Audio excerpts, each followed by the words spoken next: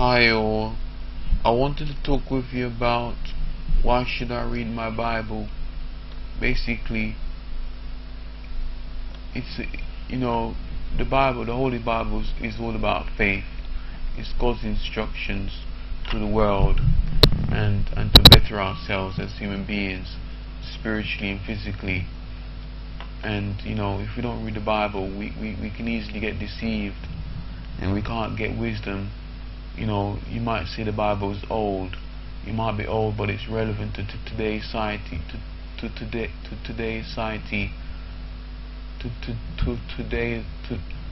today's society, past, present, and future.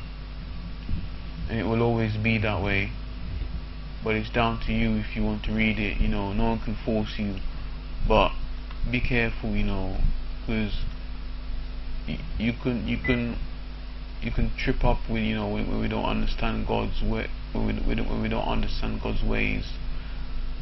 It's not a force. We're not forcing you to choose, but the devil is out there to pull us away from reading God's word, and pulling us away from reading God's word, and spreading deception on us.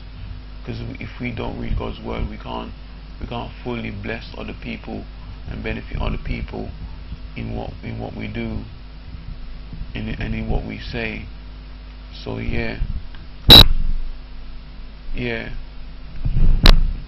So we should try not to underestimate not reading the Bible. We should try not to underestimate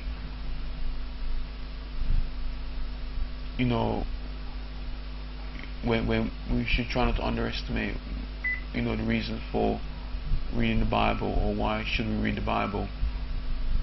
So it's not we shouldn't take it as a walk in the park. We should try and do our best to take it seriously. It's a benefit. It's a huge benefit when we pray before we read it, and to give time to understand it fully, and we shouldn't take it lightly. We should not take it lightly if we do our best to read it.